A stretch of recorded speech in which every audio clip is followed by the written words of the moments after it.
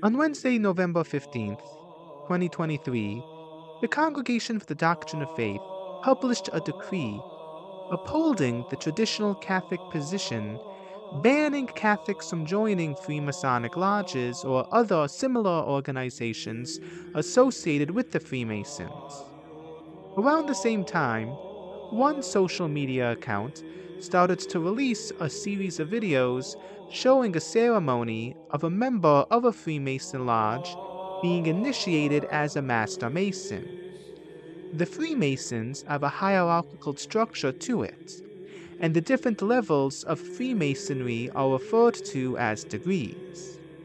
There are 33 degrees to the Freemasonic hierarchy, and anyone at or above the third degree is called a Master Mason. Normally, Freemasonic rituals are secret. They are not allowed to be recorded, and descriptions or recordings of these rituals are not allowed to be disseminated publicly. In fact, Master Masons even take the vow of secrecy, vowing not to share any of the secrets of the Order of Freemasons. Leaked footage of an important Masonic ritual thus piqued a lot of people's interest. Now, why are the Freemasons so secretive? What do they believe? Why do they exist? How did they come into being in the first place?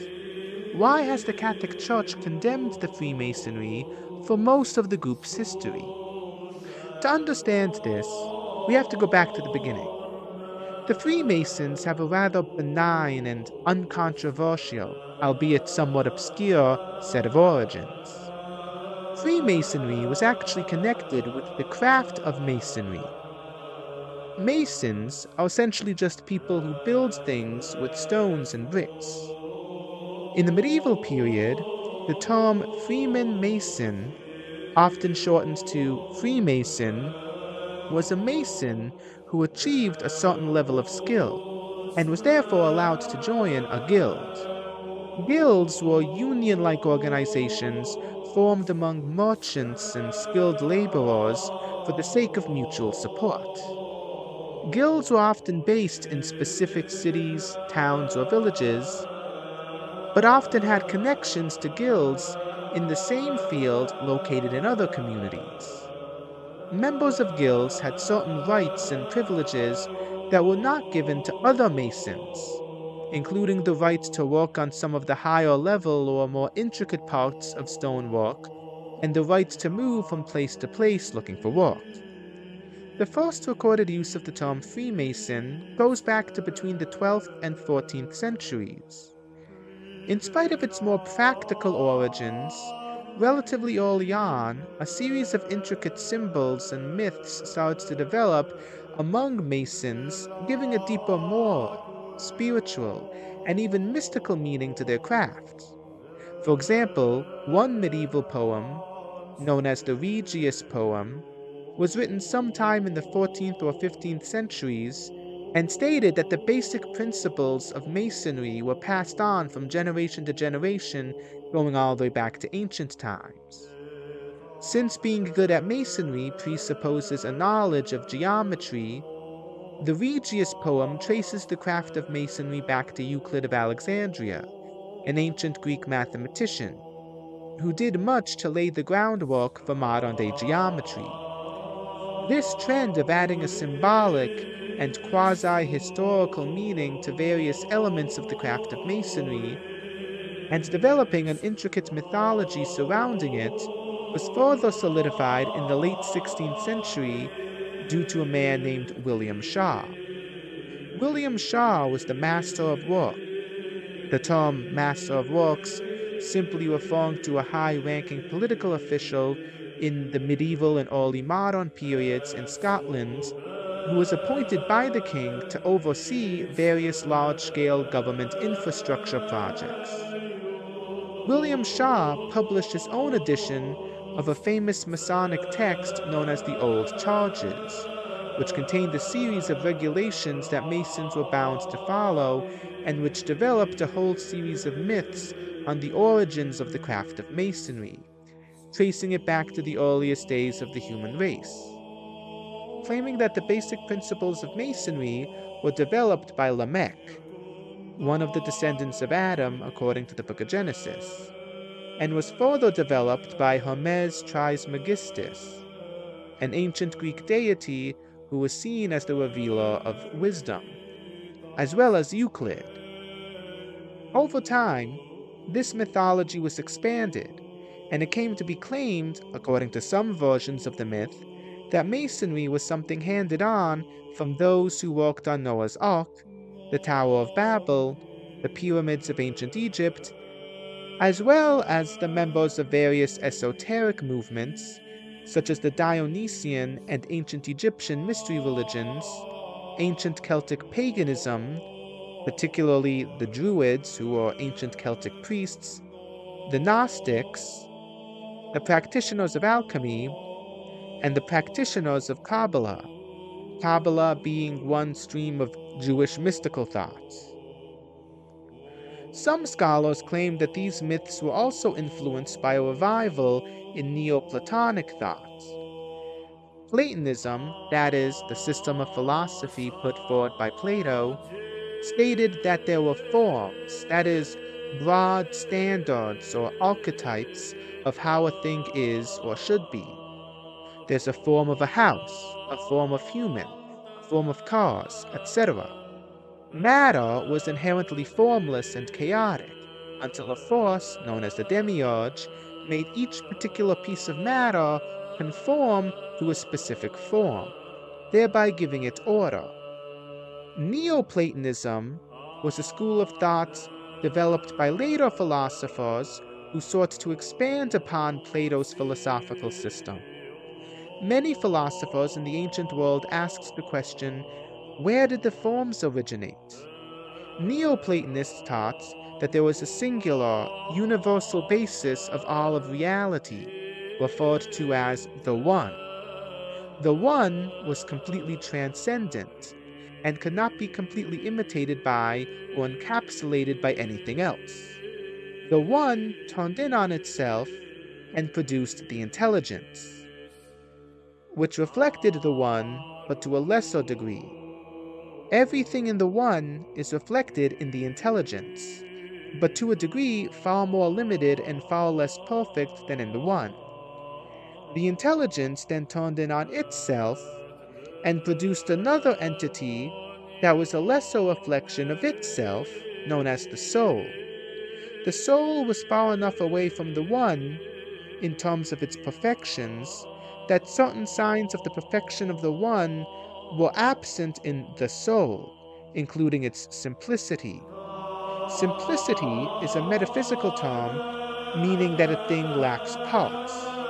Because the soul lacked simplicity, within the soul there existed multiplicity, that is, the existence of distinct parts, and the different parts of the soul were known as the forms.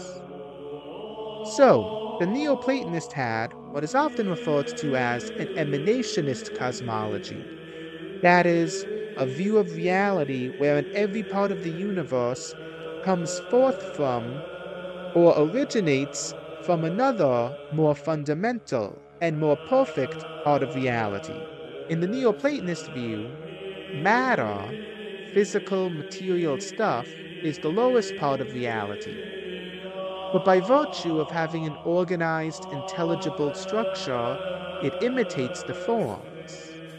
The forms are different parts of the soul, and the soul is a lesser reflection of the intelligence, which itself comes forth from and reflects in a finite degree the One, which is the source or foundation of all reality.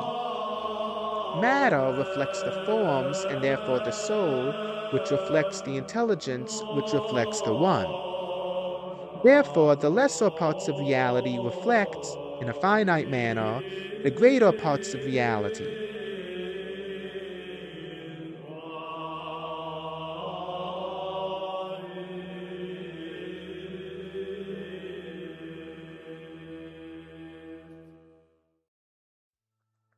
In the medieval and early modern periods, there was a revival of interest in Neoplatonic thought.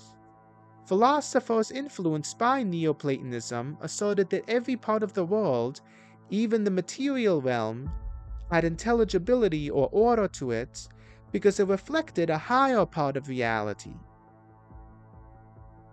There was thus a close connection between the physical and the spiritual, the sensible and the intelligible.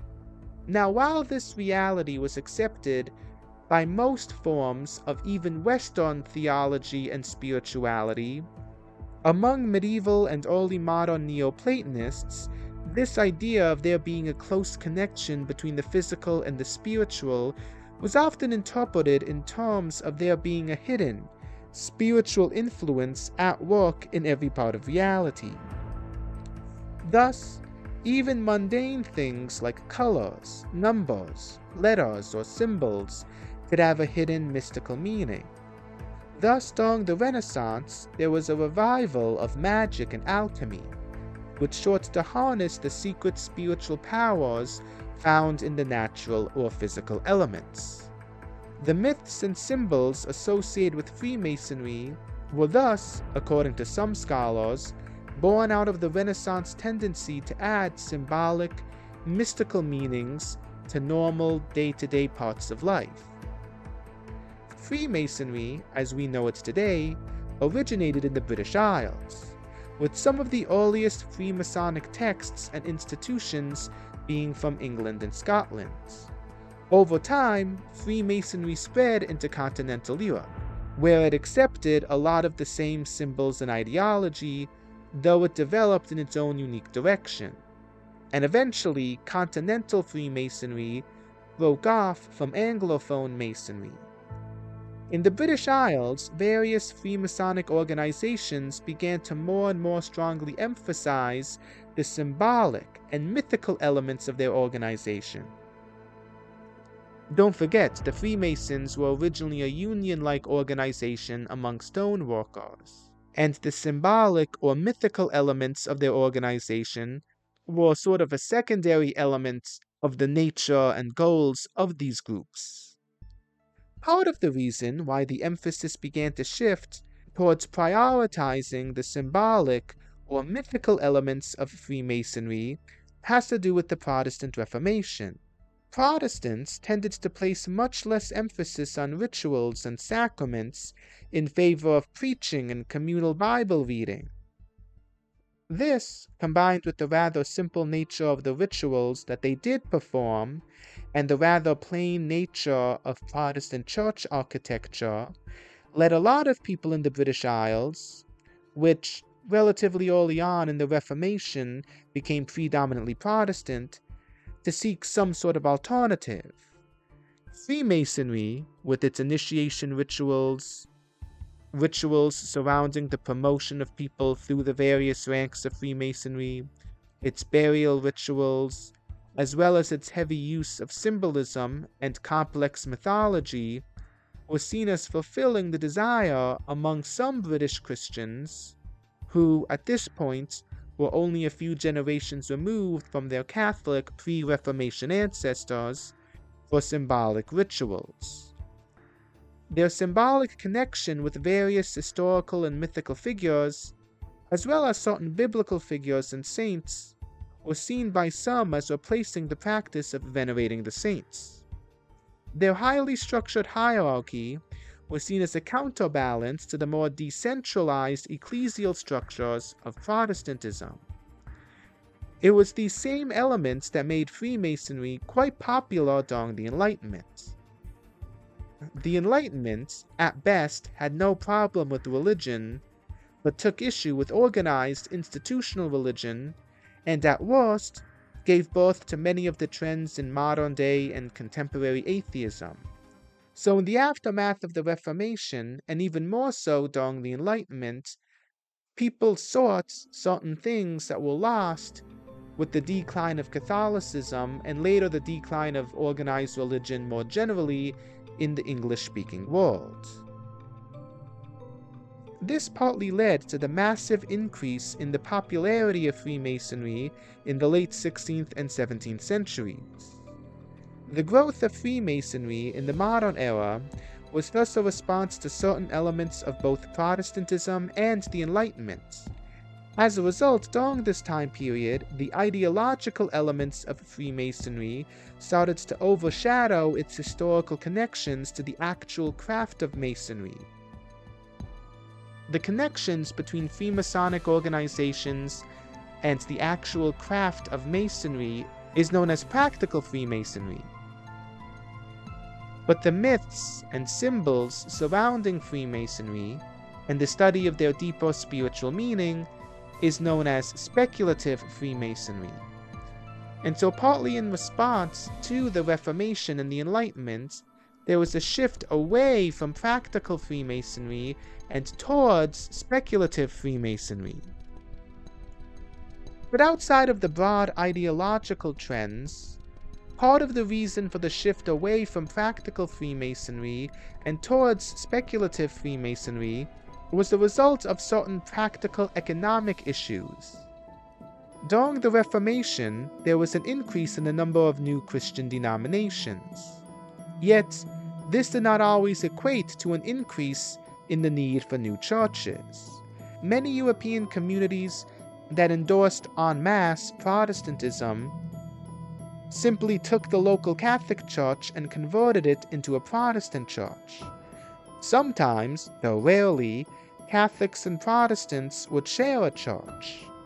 Very often, many Protestant denominations placed a strong emphasis on physically small and/or simply designed churches. Yet, throughout the medieval period, since most people in Europe were Christian, and churches tended to be larger and more ornate, churches were some of the most time-consuming, yet most frequent and lucrative jobs for Masons. When, as a result of the Reformation, the need for building projects connected with churches either stagnated or declined, Masons started to lose money, and various Masonic organizations began to be in danger of dying out. Thus, throughout the late 16th and 17th centuries, those who were not Masons by trade were allowed to join various Masonic organizations as a way to sustain these organizations. Many of these individuals, who included among their ranks businessmen, bankers, and members of the nobility, brought with them money and resources that were used to sustain and expand upon the various Masonic organizations. Non-Masons who joined were known as accepted Masons. Accepted Masons would spend their time studying the mythology and symbolism surrounding Masonry and would attempt to systematize the underlying philosophical mindset inherent to them.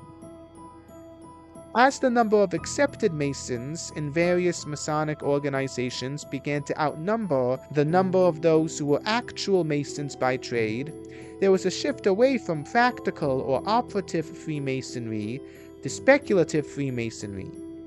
Now, the main places where Freemasons would meet, and where the administrative and ritual functionings of the local Masonic community are based, is known as a lodge.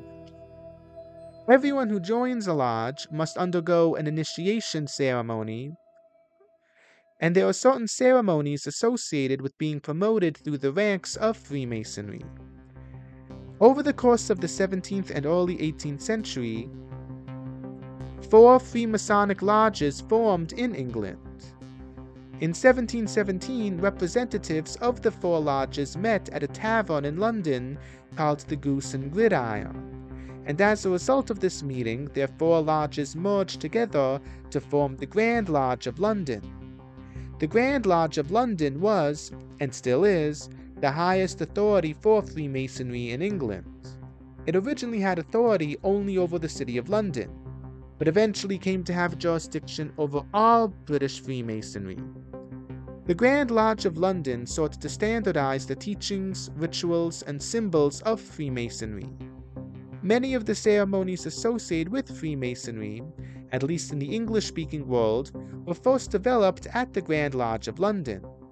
One member of the Grand Lodge of London was James Anderson. Anderson, who lived from 1679 to 1739, was a Scottish-born writer, historian, and Presbyterian minister who eventually became a member of the Freemasons. In 1721, Anderson was committed to write a text outlining the basic teachings and rituals of the Freemasons, which he completed in 1723 with the publication of the text The Constitutions of the Freemasons, which was seen as one of the most authoritative texts for English Freemasonry. Most Masons prior to this point identified as Christians, and most of the teachings and symbolism of the Freemasons were either explicitly Christian in nature or were often interpreted in a Christian manner. The Constitutions of the Freemasons was deeply rooted in the Enlightenment view on religion, which claimed that there are certain religious principles that are known and accepted by all men of goodwill and which serve as the spiritual kernel to all religions, and that the spiritual life consisted in creating a sense of spiritual brotherhood between members of different religions and downplaying any differences between them. As a result of these two different views, the more conservative members of the Freemasons formed a rival lodge called the Ancient Lodge of England in 1751, which remained its own distinct organization until it merged with the Grand Lodge of London in 1813. The ancient Grand Lodge of England intended to preserve the specifically Christian heritage of the Freemasons and claimed that it was the heir to the earliest Freemasons in England, claiming to trace its roots back to the first meeting of Freemasons in England in the 10th century.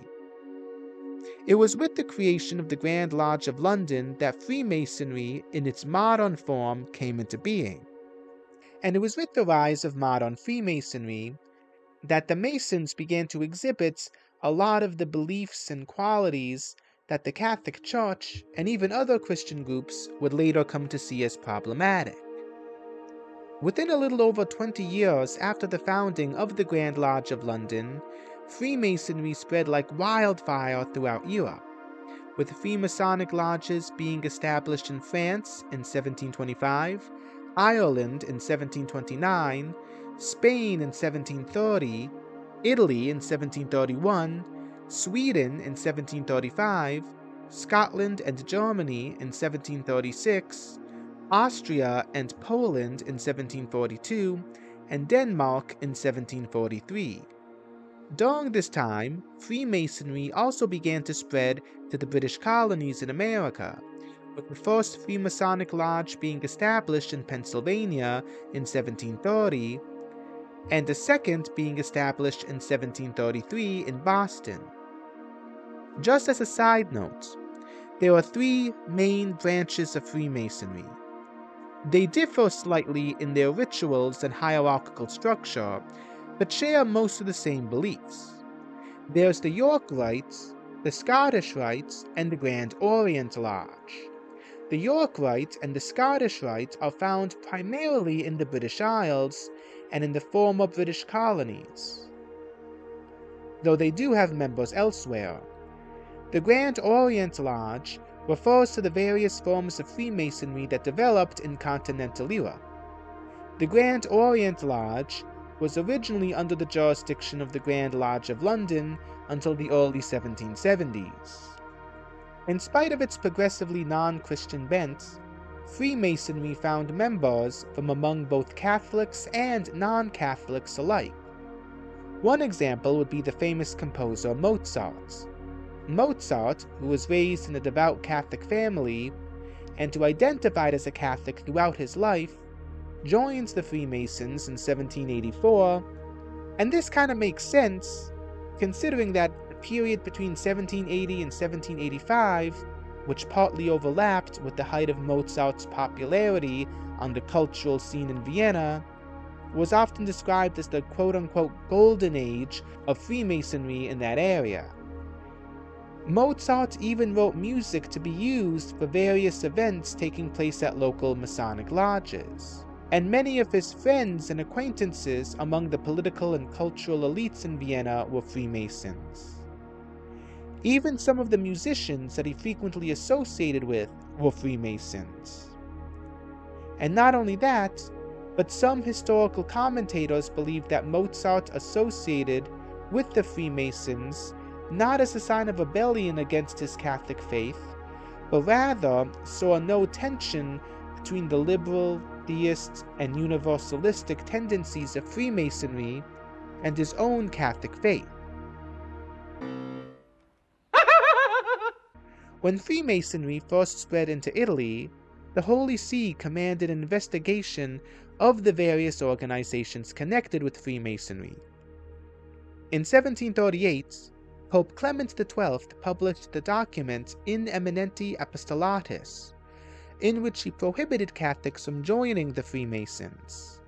This same document also prohibited Catholics from supporting various Freemasonic lodges in any way, such as financially, as well as assisting at Freemasonic rituals or any Freemason-related functions, and also prohibited those in positions of authority from permitting or encouraging the Freemasons to meet or form lodges in their jurisdiction. The punishment for violating these regulations was excommunication. In total, the Freemasons were condemned over 20 times by at least 12 different popes. Membership in Freemasonic lodges was also explicitly prohibited in the 1917 edition of the Code of Canon Law, as well as implicitly in the 1982 edition of the Code of Canon Law. The Catholic Church was not alone in its condemnation of Freemasonry. Due to its decentralized hierarchical structure, there is no singular opinion or doctrine concerning the Freemasons among Protestants, with some Protestants, and even some Protestant clergy, joining the Freemasons. Nonetheless, criticism or suspicion of Freemasons is not uncommon among some more conservative evangelical as well as fundamentalist Protestant circles. It says it's a shame to even speak of those things which are done of them in secret, and I want to focus on that word secret. Anytime you have a secret society or a secretive organization, that is a sign of wickedness. When you look at the local church here as an institution, or any Bible-believing Baptist church, transparency is there. You don't have to get inducted into higher levels to learn the doctrine of the church. The church openly proclaims its doctrine.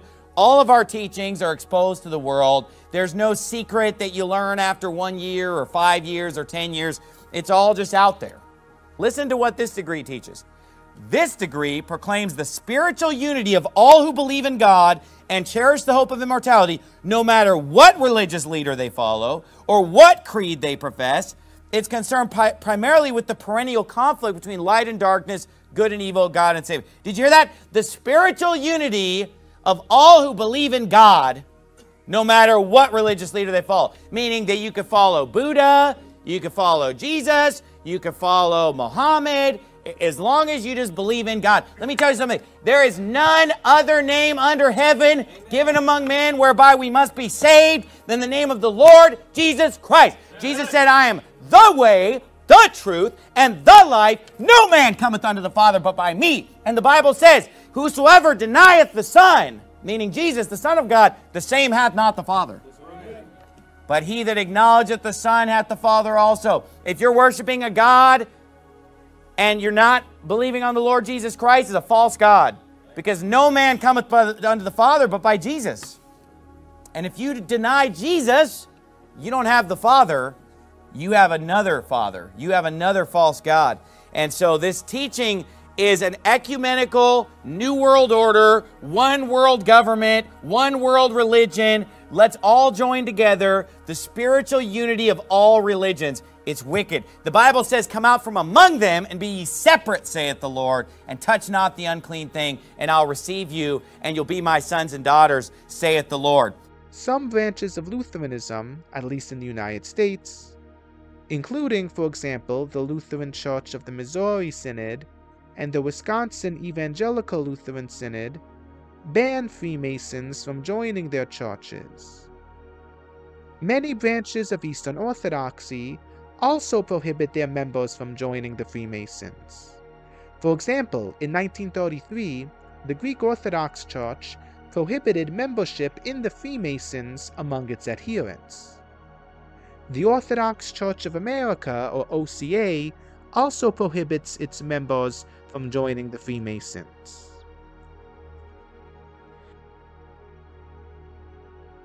Yet, what is it about the Freemasons, more specifically, what is it about their beliefs or practices, that elicits such a strong response from the Catholic Church and from many other religions?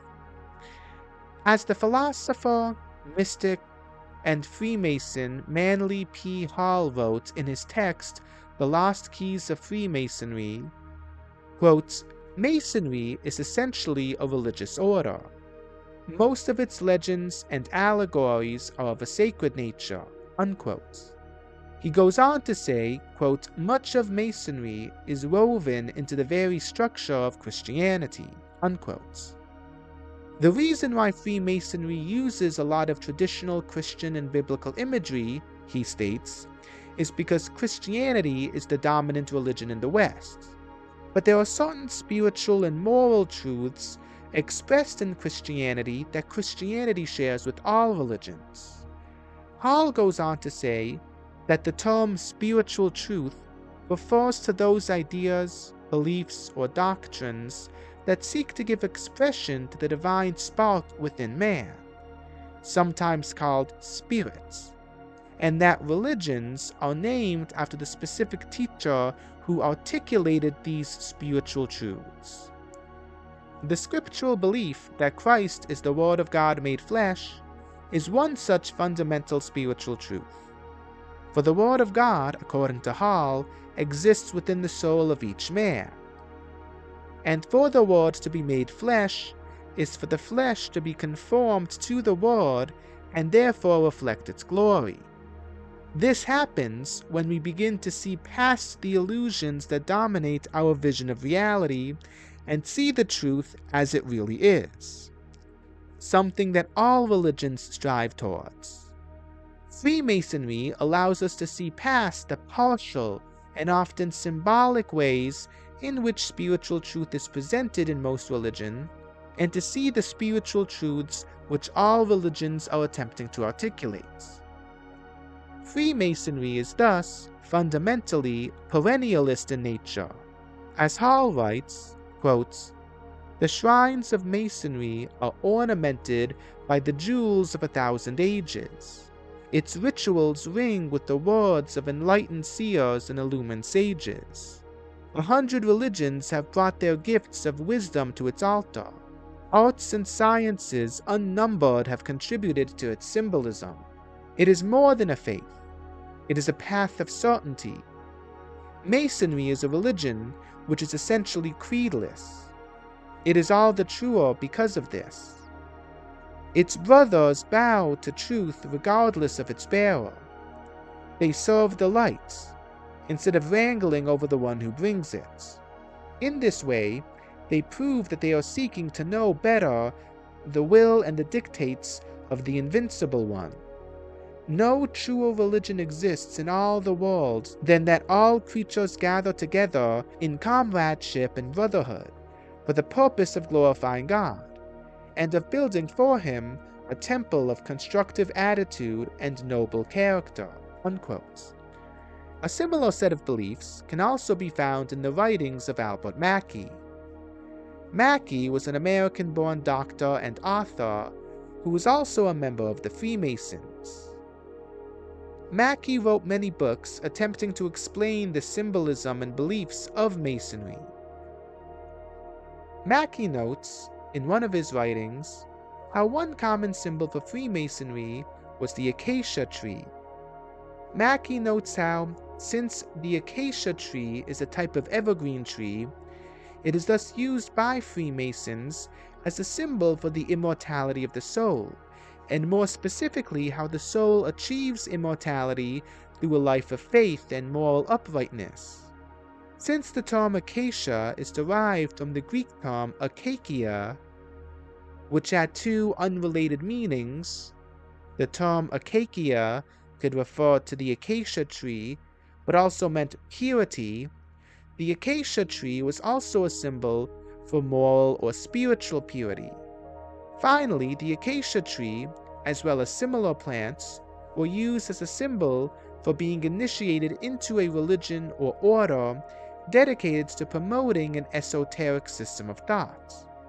Such was the case with the Adonic mystery religions of ancient Greece, the Brahmanical orders of ancient India, the Brahmin being essentially the priests of Hinduism, as well as among the Druids of ancient Egypt. Thus, Mackey goes on to say, quote, "In all of these ancient mysteries, while the sacred plant was a symbol of initiation, the initiation itself was symbolic of the resurrection to a future life, and of the immortality of the soul. In this view, Freemasonry is to us now in the place of the ancient initiations." Unquote.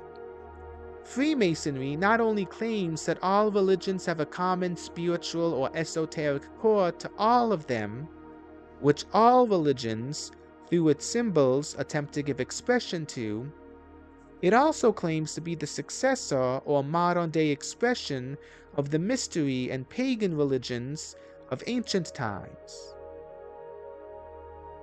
Mackey says something similar in his work The Symbolism of Freemasonry, in which he taught that the ancient Egyptian mystery religions delve into the mysteries of death, understanding that death is not the same as non-existence, but rather is the means by which the spirit leaves the body and takes part in closer union with God, and thus death is a pathway to fuller life. This is also something found in a lot of ancient Near Eastern religions, as they spoke of the myths of their gods dying and rising from the dead, which the Masons saw as a symbol for spiritual rebirth. In the Bible, it says that King Solomon asked the king of Tyre to send workmen to Jerusalem to build the temple. Mackey points out that, according to Freemasonic legends, what builders from Tyre coming to Jerusalem represents is people from throughout the world gathering at Jerusalem to bring the spiritual wisdom of their respective mystery religions and synthesize them together into a singular, unified system of thoughts.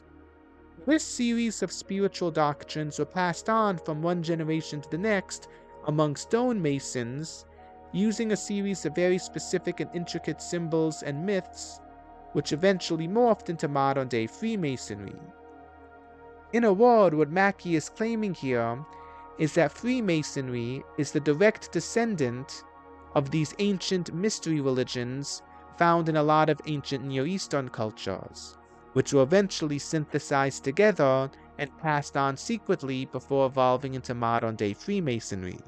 Thus, many Freemasons in the English-speaking world, especially in Great Britain and America, have frequently affirmed the notion that Freemasonry is not a religion, but rather is a secular organization with religious undertones meant not so much to serve as an alternative to mainstream religion, but rather meant to bolster the already existing sense of faith found in its members. In spite of that, some scholars associated with Freemasonry have defined Freemasonry as, in fact, being a religion, defining it variously in terms of being an all-inclusive or universal religion, that is, a religion that articulates those truths at the core of all religion, or conversely, as a wisdom religion, similar to the mystery religions in ancient Greece, Rome, and Egypt. One high-ranking 19th century British Freemason, W.M. Sharlieb, stated that the foundational spiritual and moral principles of Freemasonry transcend religious and cultural boundaries, under the banner of which all of humanity could be united. He thus described Freemasonry as the, quote, grand, primeval, and foundational religion, unquote, and as the, quote, universal lodge of nature, unquote. Freemasonry is essentially perennialist in nature. it claims that all religions share a common spiritual core. This is different from the Catholic view, which states that while the human mind, unaided by grace, can know some truths about God, and therefore most religions contain some elements of truth to them, Catholicism is based on the fullest expression of God to humanity, as recorded in sacred scripture and sacred tradition, and infallibly interpreted by the magisterium of the Church. Insofar as the Catholic Church contains the fullness of divine revelation, it affirms certain spiritual and moral truths which are very often either rejected or misinterpreted by other religions. Thus, Catholicism, or Christianity more generally, is not saying the same thing as other religions, just in different terms. As a result of being perennialist in nature, Freemasonry is also indifferentist in nature. Indifferentism is the belief that all religions are equally true. According to the Freemasons, since all religions share the same spiritual and moral core, all religions are equally valid paths to heaven. Besides its perennialist and indifferentist tendencies, Freemasonry has also held, at least in the past, to a very strongly secularist political view. This has often expressed itself in anti-Catholic or anti-clerical terms.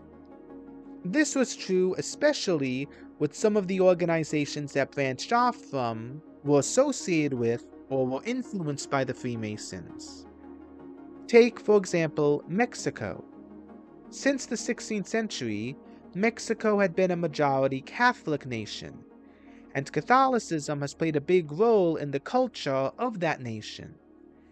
In spite of this, certain elements of the intelligentsia were influenced by the political ideology of the Enlightenment. Thus, there have long been tensions between traditionalists and radicals in Mexico, with the former desiring to maintain close ties between the church and the state, or the culture more generally, and the latter wanting to curtail the influence of the church in the public realm. Some Freemasonic sources take credit for the successes that liberals made in the political history of Mexico, as well as for the general cultural trends among Mexicans that made it be more open to, at least when compared to other Latin American nations, non-Catholic leaders. Oscar J. Salinas, a Grand Warden for the York Rite in Mexico, once noted that it is commonly accepted that the Freemasons played a major role in the creation of a secular, classical liberal society in Mexico, one rooted in the economic and political ideologies of modernity, with a strong influence from individualism and where the secular and religious spheres were separate. Salinas, more specifically, noted that while some early Mexican Freemasons saw no conflict between their faith and membership in Freemasonry, one example being Father Miguel Hidalgo, a Mexican Catholic priest and leader of the Mexican Revolution, it quickly became evident that it was difficult to balance Freemasonry and Catholicism. For example, shortly after the establishment of the Mexican Republic in the 1820s, two political parties formed with radically different views on how the newly formed Mexican state should be organized.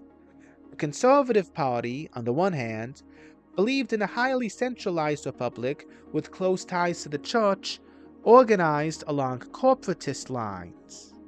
Corporatism being the political ideology that states that society is analogous to a body, with the different segments of society, such as industrial workers, skilled laborers, professionals, the military, or farmers, representing different parts of society and being represented by union-like organizations that advocate before the government.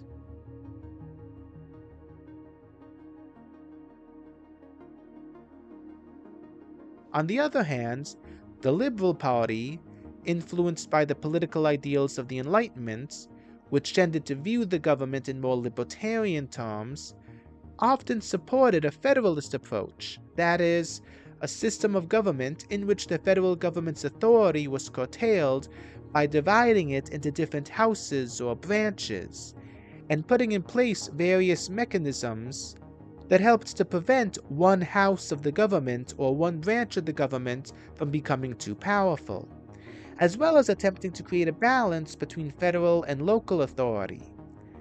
The Liberal Party was also a strong supporter of the separation of church and state. While Freemasons were found among the ranks of both parties, there was a much higher representation of Freemasons within the Liberal Party. In the early days of the Mexican Republic, liberals gained enough of an influence in the government to leave a definite mark on the Mexican Constitution, which enshrined many of their basic principles, including those that attempted to curtail the influence of the Church, such as the separation of church and state, the nationalization of church property, and absolute freedom of religion, including for non-Catholics or non-Christians. Freemasons in Mexico were generally supportive of these trends. This includes one early Mexican leader, Porfirio Diaz. While nominally a supporter of liberalism, he went against many of the principles of classical liberalism by quickly showing himself to be a dictator, and in fact, one of the most repressive dictators in Mexican history. Yet, while generally undermining most liberal principles, Diaz, who was also a Freemason, strongly supported one liberal policy in specific, namely secularism. The anti-clerical trends among Freemasons were also strong among Freemasons in continental Europe. We see this, for example, in the official stance of the Grand Orient Lodge of France, one of the largest branches of Freemasonry in that area. In the late 18th century, the French Revolution took place, which saw the overthrow of the French monarchy and the establishment of a republican-style government. Because the church and state had close ties to each other in the pre-revolutionary government of France, the new French Republic passed a series of laws restricting the activity of the Catholic Church in France. Over the course of the 19th and early 20th centuries, many of these regulations persisted.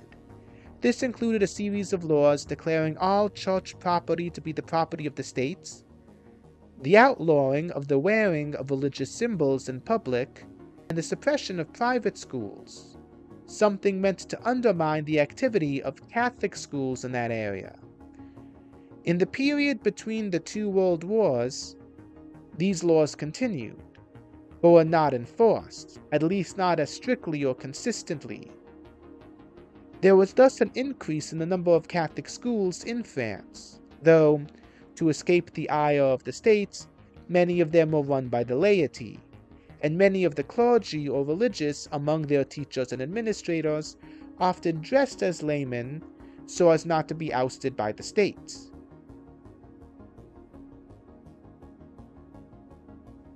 In spite of the fact that growth in membership in the Grand Orient Lodge was slow in the period between the 1910s and the 1930s, and Freemasonry was eventually highly regulated during the fascist occupation of France in the 1940s, French Freemasons despised the growth of Catholic schools and the relaxing of the anti-clerical laws in France. In fact, even though the Masons, on the one hand, and leftist political parties, on the other, were two distinct, unconnected organizations, they often had much agreement. For example, part of the reason why the anti-clerical laws were not enforced as strictly as before was due to their decrease in popularity among French politicians outside of certain leftist circles. Nonetheless, both leftist politicians as well as Freemasons continued to support, very often publicly, anti-clerical laws. For example, in 1899, representatives of the Grand Orient Lodge proposed before the French Parliament a series of laws that suggested that all private schools be closed, and that no one be allowed to enter into civil service if they had not graduated from a state-run school. These laws were eventually rejected. Ironically, in 1937, the official librarian of the Grand Orient Lodge of France sent a letter to Pope Pius XI, who published 2 encyclicals against fascism, one against the fascist party in Italy, another against the Nazi party in Germany, asking to form an alliance against the Nazis. This letter was met with much hostility by both fellow Freemasons as well as among members of the Catholic Church. Something similar was found in Italy. Strongly anti-clerical policies were supported by an Italian secret society known as the Carbonari. The Carbonari, which had strong influences from Freemasonry, were deeply involved in the Italian unification movement. The term Carbonari is Italian for coal miners or coal workers. The origins of the Carbonari are uncertain. There are a variety of hypotheses that exist among scholars. Some say that the Carbonari have a history similar to the Freemasons, originating from a very specific, very practical organization that evolved into a speculative, quasi-political, quasi-religious organization. The Carbonari supposedly originated in Central Europe in the Middle Ages as a union-like organization among coal miners.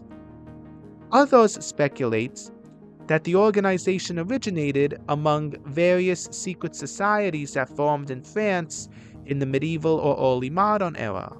Some have suggested that the Carbonari were descended from various radical political groups that formed in France that, after their defeat or suppression, took shelter in some of the territories immediately surrounding France, including Italy.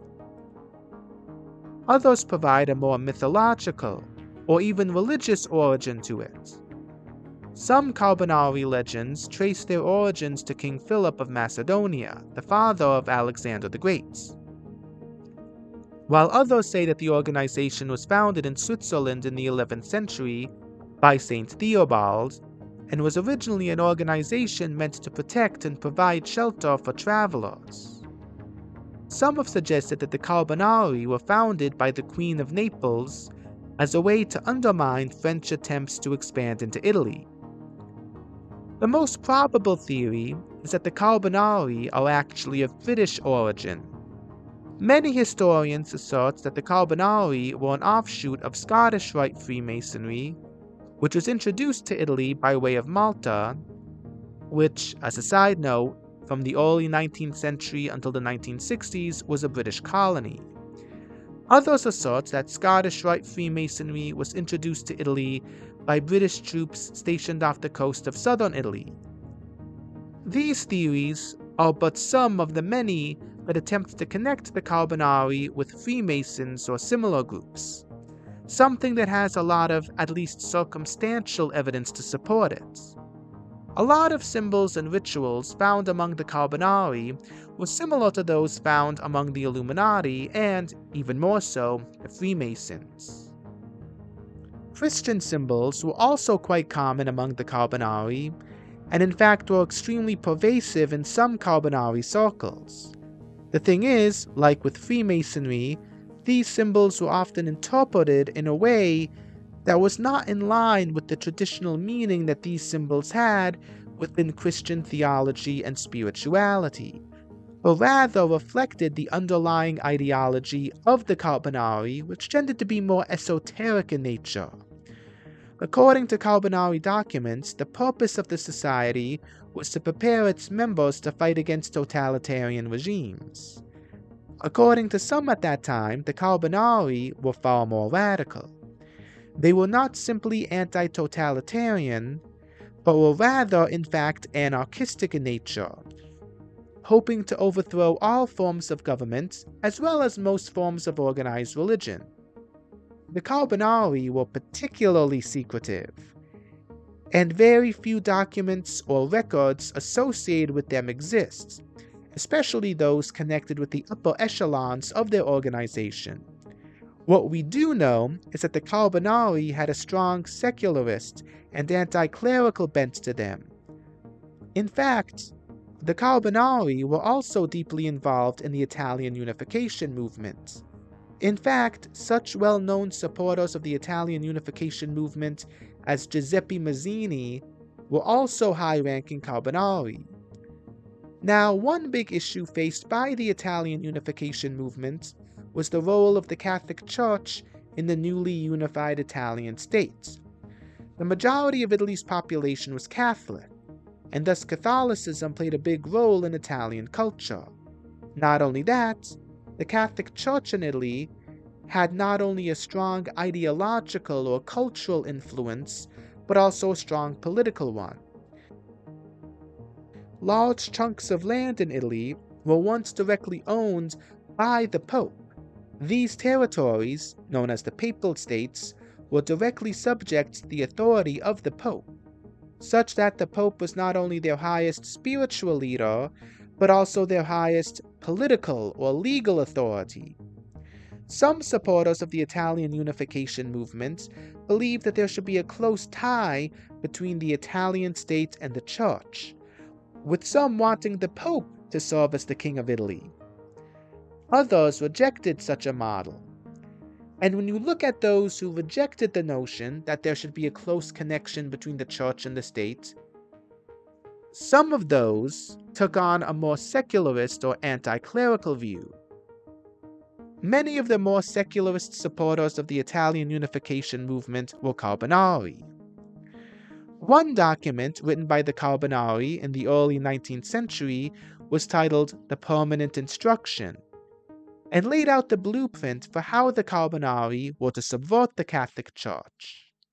The document called for the destruction of the Catholic Church from within.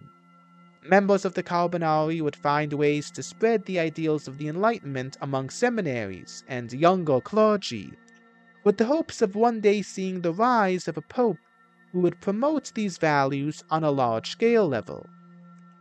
The document itself says, quote, "Our ultimate end is that of Voltaire and the French Revolution, namely the final destruction of Catholicism, and even of the Christian idea," unquote.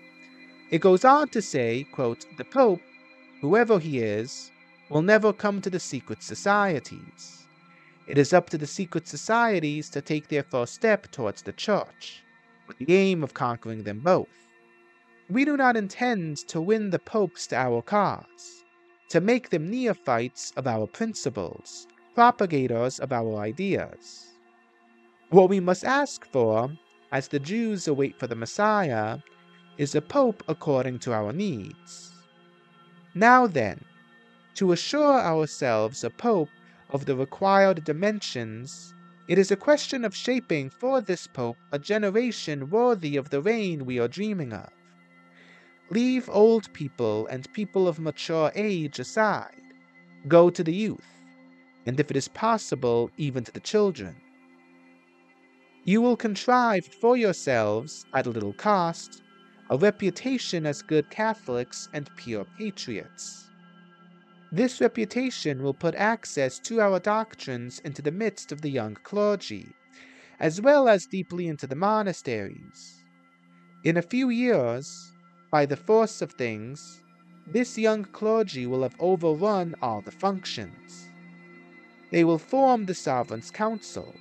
They will be called to choose a pontiff who should reign, and this pontiff, like most of his contemporaries, will be necessarily more or less imbued with the revolutionary Italian and humanitarian principles that we are going to begin to put into circulation." Unquote.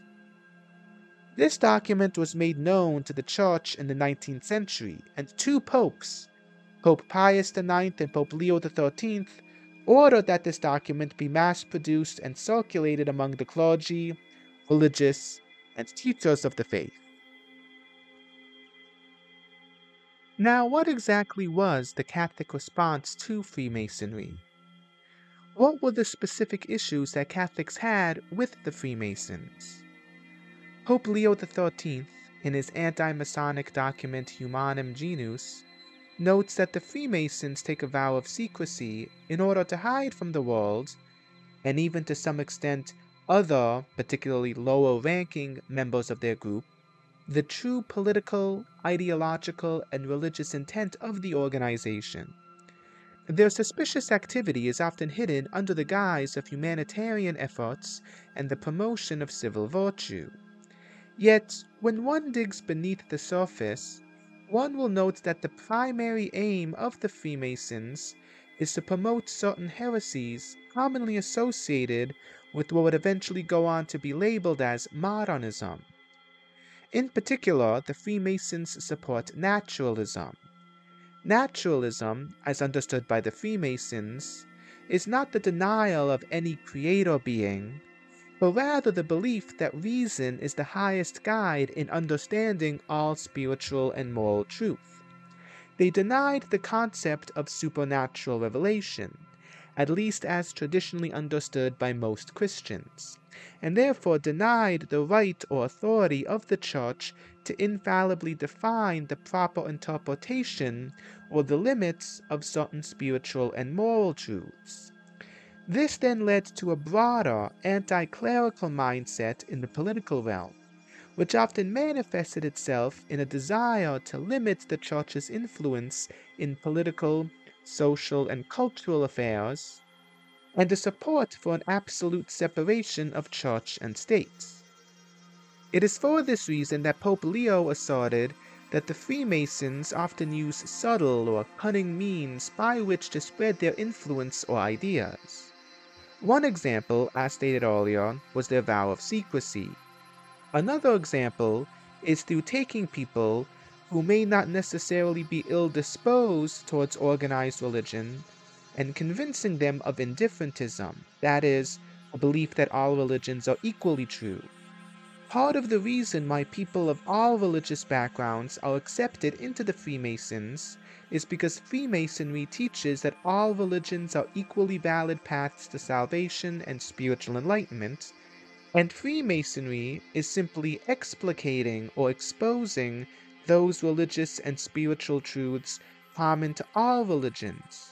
By this, people are drawn into naturalist and esoteric views on religion without even necessarily knowing that that's what's going on. Something similar was said a few decades earlier by Pope Pius VII in his 1821 papal bull Ecclesiam a Jesu, which was published in response to the Carbonari. He writes, quote, "They simulate a singular respect and a certain extraordinary zeal towards the Catholic religion and towards the person and teachings of Jesus Christ our Savior, who they sometimes sacrilegiously dare to call rector and great master of their society. Yet the Carbonari aim, above all else, to give full license to anyone to invent with their own ingenuity and with their own opinions a religion to profess, thus introducing towards religion that indifference than which one can scarcely imagine anything more pernicious. In profaning and contaminating the passion of Jesus Christ with certain of their nefarious ceremonies, in despising the sacraments of the Church, which they seem to replace with new ones invented by them with supreme impiety, and the very mysteries of the Catholic religion, in subverting this apostolic see, in which the primacy of the apostolic chair has always resided, they are animated by a particular hatred and fatal and pernicious intentions. That society teaches that it is not a crime to foment rebellions and strip kings and other leaders of their power, which for supreme insult dares to call tyrants indifferently." Unquote. The Carbonari, in their public statements, will act as if they are loyal sons of the Church, and will even use Jesus Christ himself or certain symbols connected with Christianity more generally in their religious rituals. Nonetheless, the Freemasons support indifferentism, the belief that all religions are equally true, and reject the magisterial and sacramental authority of the Church, and advocate anarchism. An article published by the Italian Catholic newspaper L'Osservatore Romano in 1985 summarized the traditional Catholic views on Freemasonry in the following manner. Quote, with regard to the affirmation of the irreconcilability between the principles of Freemasonry and the Catholic faith, from some parts are now heard the objection that essential to Freemasonry would be precisely the fact that it does not impose any principles, in the sense of a philosophical or religious position which is binding for all of its members, but rather that it gathers together, beyond the limits of various religions and worldviews, men of goodwill on the basis of humanistic values comprehensible and acceptable to everyone. Freemasonry would constitute a cohesive element for all those who believe in the architect of the universe and who feel committed with regard to those fundamental moral orientations which are defined, for example, in the Decalogue. It would not separate anyone from his religion, but on the contrary, would constitute an incentive to embrace that religion more strongly. The multiple historical and philosophical problems which are hidden in these affirmations cannot be discussed here. It is certainly not necessary to emphasize that following the Second Vatican Council, the Catholic Church too is pressing in the direction of collaboration between men of goodwill. Nevertheless, becoming a member of Freemasonry decidedly exceeds this legitimate collaboration and has a much more important and final significance than this." Unquote. It is for this reason that, according to the 1917 edition of the Code of Canon Law, Canon 2335, those who join the Freemasons or other similar organizations that historically conspired against the Church or promoted ideas contrary to those held by the Catholic faith are automatically excommunicated. It is further for this reason that the Code of Canon Law, Canon 1399, states that books promoting Freemasonry are to be outlawed, and according to the Code of Canon Law, Canon 1240, Section 1, Subsection 1, members of Masonic lodges were counted among those denied a Christian burial. Unfortunately, in recent years, there has been some confusion on this topic. The 1983 edition of the Code of Canon Law outlaws the joining of secret societies that plot against the Church, but never explicitly mentioned Freemasons. According to the 1983 edition of the Code of Canon Law, Canon 1374, quote, "A person who joins an association which plots against the Church is to be punished with a just penalty.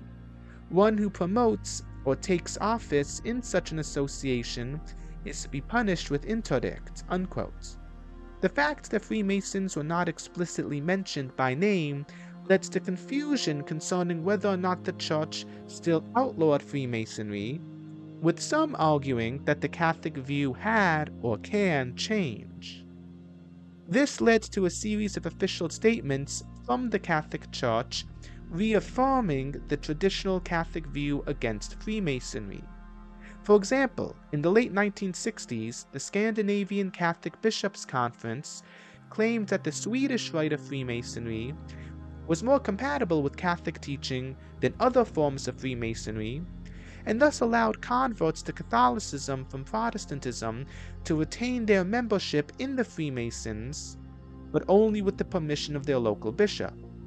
In 1968, Cardinal Franz Koning, the Archbishop of Vienna, met with representatives of local Freemasonic lodges, and together they agreed to initiate an investigation to determine the extent to which Freemasonry and Catholicism were compatible. The document produced was highly criticized by the Church for being theologically and philosophically faulty, and thus was never publicly or officially endorsed by Cardinal Koning. In 1971, Bishop Daniel Pézeril, the auxiliary bishop of Paris, delivered a lecture at a Freemasonic lodge in Paris, the first time in which a Catholic bishop had taken part in a Masonic event since the first papal ban on Freemasonry in the early 18th century. Around the same time, the Italian Jesuit priest Father Giovanni Caprile published an article in the Jesuit publication La Civiltà Cattolica praising Bishop Pezeril's actions, asserting that while there are definite and major differences in belief between the Freemasons and the Catholic Church, these are not insurmountable, and thus questioned whether or not Catholics who joined the Freemasons should be excommunicated. In response to all of this, the Congregation for the Doctrine of Faith published a declaration in 1983 in which it stated that, quote, "The Church's negative judgment in regard to Masonic associations remains unchanged since their principles have always been considered irreconcilable with the doctrines of the Catholic Church, and therefore membership in them remains forbidden," unquote. A similar situation influenced the Congregation for the Doctrine of Faith's more recent document on Freemasonry, published this past November. More specifically, this document was written in response to a request for clarification from Bishop Julito Cortez, a bishop of the Diocese of Dumaguete in the Philippines, who noted that there was a substantial membership in Freemasonry in the Philippines, and that some were asserting that there is no conflict between traditional Catholic teaching and membership in Masonic lodges. The recent CDF document concluded, quote, "On the doctrinal level, it should be remembered that active membership in Freemasonry by a member of the faithful is forbidden because of the irreconcilability between Catholic doctrine and Freemasonry. Therefore, those who are formally and knowingly enrolled in Masonic lodges and have embraced Masonic principles fall under the provisions in the above-mentioned declaration. These measures also apply to any clerics enrolled in Freemasonry," unquote. The document went on to say that the bishops of the Philippines thus had a pastoral duty to discern more efficient ways of catechizing the people, so that they can better understand the irreconcilability of church teaching and the teachings of the Freemasons. What can we learn from all of this? Well, a lot of people think of the Freemasons as being nothing more than a gentleman's club, something similar to the quote-unquote lodges formed by retired old men. And in practice, that is what the Freemasons have essentially become.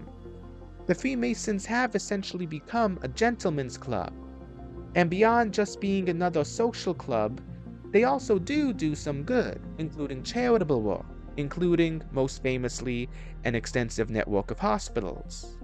The thing is, the Freemasons are not, by nature, a charitable organization or a gentleman's club.